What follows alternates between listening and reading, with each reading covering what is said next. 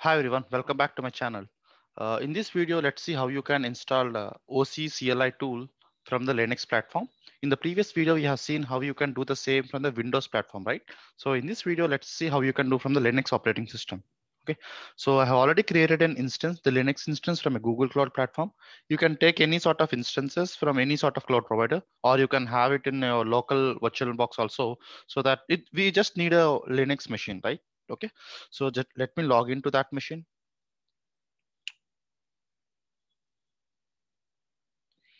Yep. So this was an Ubuntu machine, I guess. So that's fine. Any machine will work for us because we just need a Linux platform just to install our OC tool. Let's give it a minute so that we can have the SSH complete. Okay. And then we can have your binaries downloaded and we can see how you can do that from the Linux platform.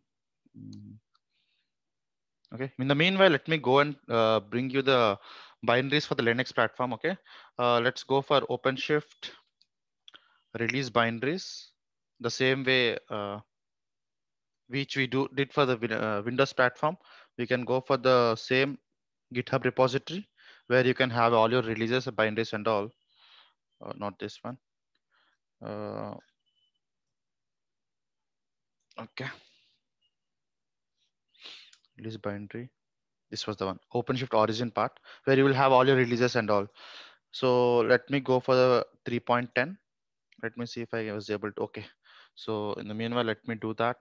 Okay. I was been logging into that machine. Okay. And let me go for the release 3.10. And if you go down a bit, you can see all your binaries. In the previous video, we had it for the Windows platform. As now we are doing it from the Linux. Let me get the Linux ones and make sure again, I'm telling you, like make sure you download the client part rather than the origin one. Okay.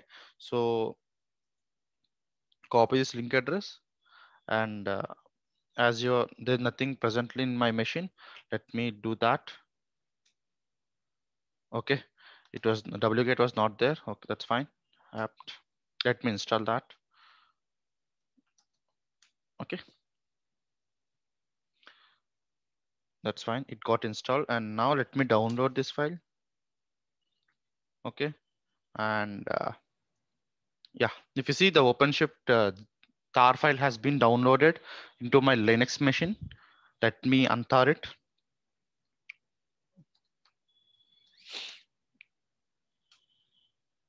Okay, and if you see here, I have my OpenShift folder.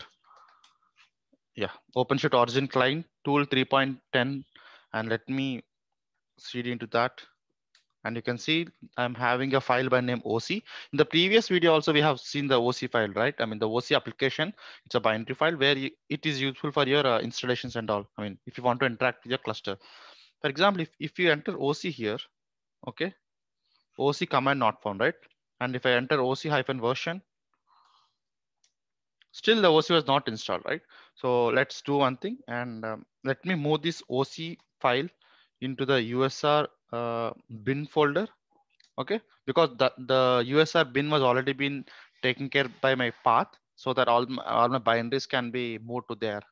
And now if I enter the same command like OC version, right, you can see all the commands are getting executed. That means OpenShift to interact to my cluster, I have my OC already been installed in my Linux platform. And now I need to get how many pods am I running. For example, this was my cluster, and if you see there's a project, right?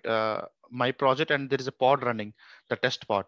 So from my command line, I need to see where I mean how many pods are there in my cluster. So in order to do that, I need to authenticate to my cluster, right? So I can't directly fetch the results. First, I need to authenticate to my cluster, and after that only I can fetch the details. So for that, the command is OC login. Okay, you need to enter the server host URL. In my case, it is this one.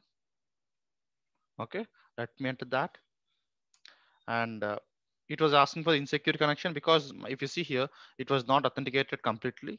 It was a not secure connection. That's fine. I will be giving yes, and it will authenticate. It will ask for the username. And this depends upon your company to company, right? And if you're using some sort of LAP or MSID authentications and all, you'll be giving your user ID passwords. and I'm giving my developer as a username, and the password I'm entering here. And now it was saying login successful, and you have only one project on this server, the my project, right? And now if I enter the OC get pods command, I'll be getting the test 198548 pod, which is the running pod in my OpenShift cluster. Okay. If you see, this was the one. So this was very easy, guys, because the OC commands, OC tool we use a very huge in the day-to-day basis. Okay, in order to communicate to the cluster. So just want to show you how you can do the same from the Windows platform as well as in the Linux platform, so that you will be getting a good understanding on the various tools. Okay, so yeah.